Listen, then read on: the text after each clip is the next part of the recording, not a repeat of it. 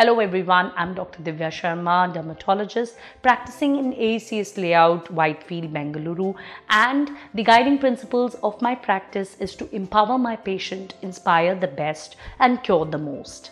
What are viral warts and what do we need to know about it?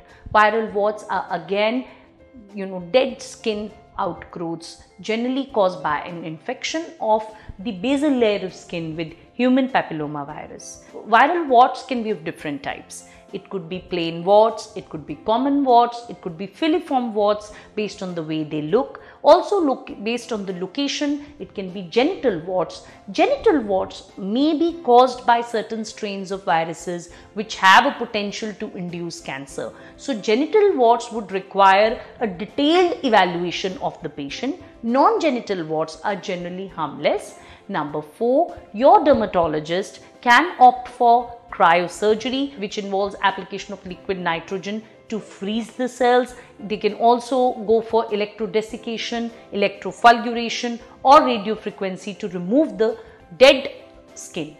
But none of the treatments assures a patient that the wart is not going to come back, because as we know, all viral infections, virus infects inside the cell. So what we try to do using all these techniques is to induce inflammation in the overlying skin so that your own immunity fights against it. So the treatments are meant to induce your inflammation and not remove the warts. And it's very important that patient continues to take supplements which contain zinc to prevent the spread. Certain dermatologists do recommend immunomodulator medications in younger age group to take care of immunity. Children, as per se, do not require a treatment, as warts, if not treated, will also get resolved one day. In an adult, treatment is necessary to prevent spread and pain, especially when it involves lesions on the feet, around the nails. Please consult your dermatologist if you are suffering from viral warts today.